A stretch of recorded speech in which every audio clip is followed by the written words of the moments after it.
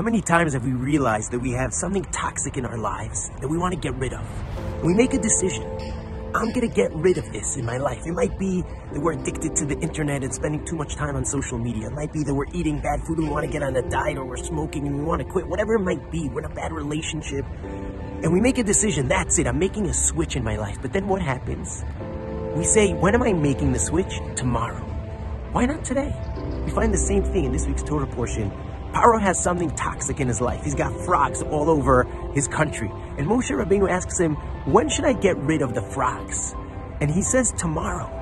Why tomorrow? Why not right now? There's something very profound about human nature that even when we know we have something toxic in our lives, it means that we have to admit that we made a mistake until now, and I have to make a change. And we always procrastinate that. We say, I'm going to make the change tomorrow. We learn that if you really want to make a change in your life, you got to do it today. Shabbat Shalom from Yerushalayim.